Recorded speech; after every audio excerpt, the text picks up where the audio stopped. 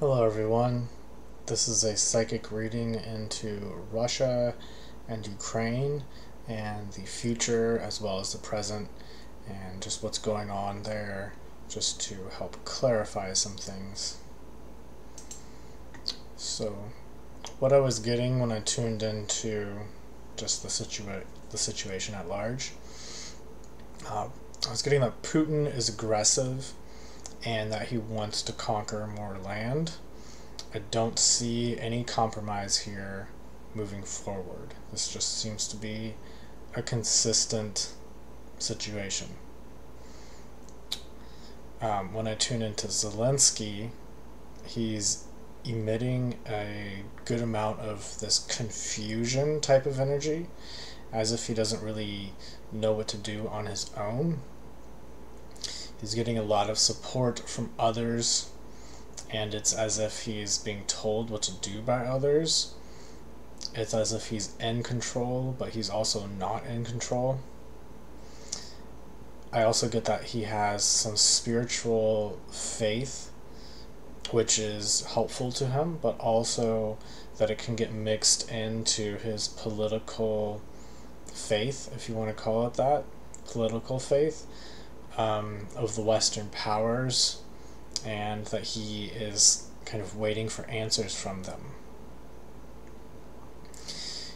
He appears lost on some level, as if not sure what to do without guidance. And this is because he's been put in place as a international instrument, and therefore he has dependency on them for guidance. And so this has kind of been the intention behind that. Putin looks to be raging, and like the sense of like conquer and this raging energy. I'm seeing this going, or that energy from him, I'm seeing moving through the south of Ukraine. And it's as if he feels that this is the last chance he has to make a move before he becomes irrelevant due to the unification of the countries around him. And this is what's fueling his rage, is the unification of the countries around him, which he feels are a threat to him and everything that he represents. Countries to the north of Ukraine have been pushing Ukraine to do battle with Russia. So there is some aspect of truth to this, that there is a unification of these countries, and they're kind of working together. And I do get the sense that they are nudging Ukraine to battle Russia more politically, on a political level. Ukraine seems to be influenced by a bigger international agenda to battle Russia. I do see this as a reaction to Russia's aggression, but at the very same time, this is also what kind of fuels Russia's aggression even more. That being the unification of the other countries and their nudging to oppose Russia. Russia appears focused on conquering in the future and in the present, conquering areas south of Ukraine as well as in southern Ukraine. And the way that I see this working out is by conquering the south part of Ukraine and then kind of bleeding out. And I don't know if this is literally invading other countries or just having some sort of economic effect or some political power or sway over them, but I was seeing it as going to the south of Ukraine, a little bit west of Ukraine, underneath it, not very far, but just a little bit, and then slowly working their way up Ukraine.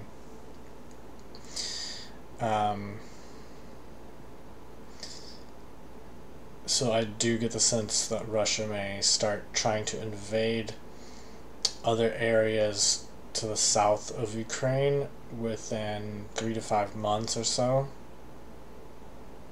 At least that seems to be their intention.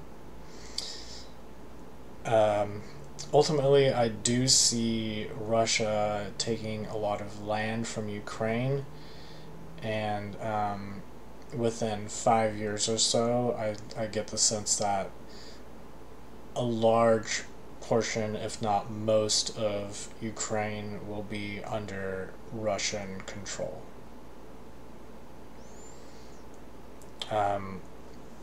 And this kind of really correlates with other things that I saw in my other videos before the war invasion even started, or before it was even a thing on anyone's radar. What I was seeing was the destabilization of the economy of the countries around that area, actually to the southwest of Ukraine. I made a video about a particular place. I can't remember exactly what location it was, but there's a certain area that someone wanted me to do a prediction on, and so I did. And one of the things that I was seeing was terrorism and people taking advantage of a bad economic system in place. And so now this is all starting to make sense, and so what I'm getting is that the destabilization of the economy and the government of Ukraine and the surrounding area seems to be opening a door for terrorism. And so I'm going to look through my videos and figure out which video in particular it was that I did a reading on where I said that, and I will post that video below this video, so you can click on that link to see about that. I may add a little text below this that you can read about it once I look that up later. So anyways, moving on. So something very interesting, I was getting that Putin may lose some political power in early October coming up here. And I'm seeing this more as him just going on a hiatus, just taking a break. I've heard, people have commented about, like, when will Putin be taken out, etc. And, I'm not really seeing that. I'm not saying that it's not going to happen just because I'm not seeing it, but it's not really showing up for me. However, after this break from leadership that I'm seeing in October, I do see him coming back into leadership. So I don't necessarily see him being, kicked out of the government. But there does seem to be something going on around there, and this appears to be related to the popularity of a situation going against him within his own government. And I was also getting that this seems to correlate with the markets, like the stock market and Bitcoin, things of that nature, that may have a little spike of an increase in early October that may be pretty nice for people who are invested, who want to sell at that point before it falls back down, because I don't see it continuing to go up and up and up. I see it going up really fast and then kind of coming back down again by the end of the month. I don't see Putin being taken out, but I was getting the sense that he may pass away around the age of 87, and I don't normally get ages or like predict people's death. That's not me, that's not really what I do, but for some reason that was coming up this time was that he may pass around the age of 87. And I don't see Russia being very aggressive after his passing. In other words, it seems to kind of cool off and tone down after his power. So there seems to be more unification and cooperation between Russia and the Western states' interests, and or you could say United States as well as Europe, that would be, and just kind of the globalism of the world. However, I want to say that by that I don't mean things like the World Economic Forum, because I do see there being a pattern of unification and cooperation around the world that is happening naturally. However, there's an attempt to kind of hijack this movement by the World Economic Forum and place it under more of a, I guess you could call it, elitist power structure. But I see this movement being more natural and bigger than that. So a lot of people like to boil it down to that, but I see this as a natural step in evolution, bigger than just the powers that be manipulating people.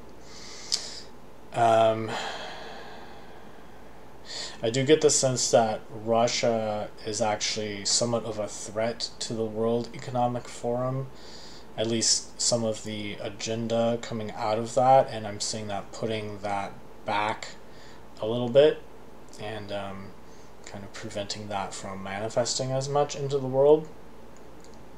However, I also see that just the general awakening of humanity, of the planet, of the higher frequencies coming into Earth because of people awakening, which is what is allowing the process to happen.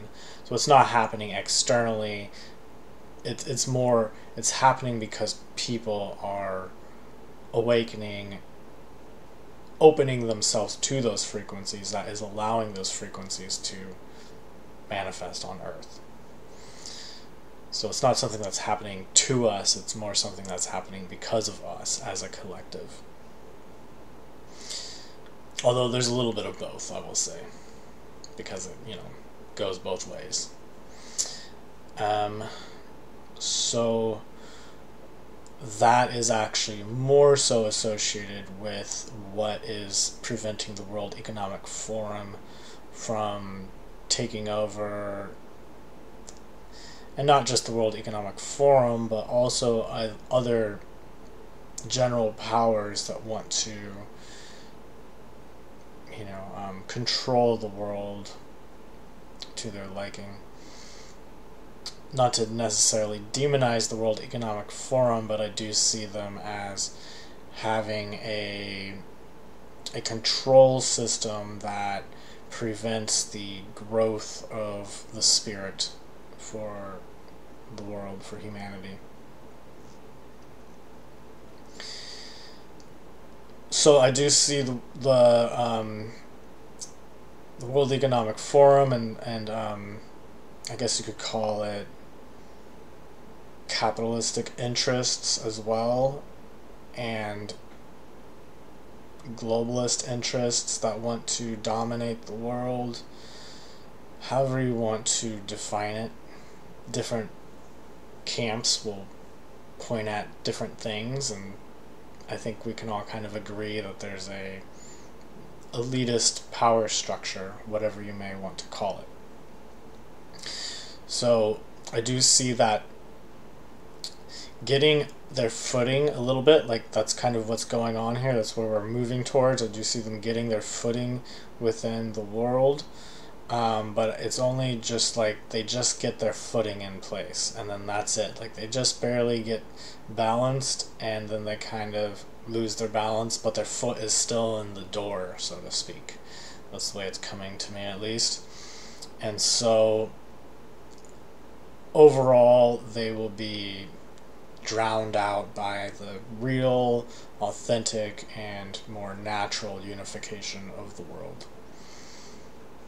However, there will still be some technological, hierarchical control systems in place, and I do see that being true for the next 10 to 15 years or so before the kind of hierarchical control, top-down rulership kind of fades away more, and we kind of enter into a new system of governance where things are just more unified. That isn't to say we won't have leaders, but I just get the sense that things will be more unified and cooperative.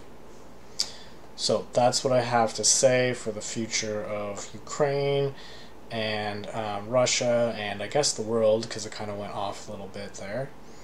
But if you like this video, I always appreciate a thumbs up.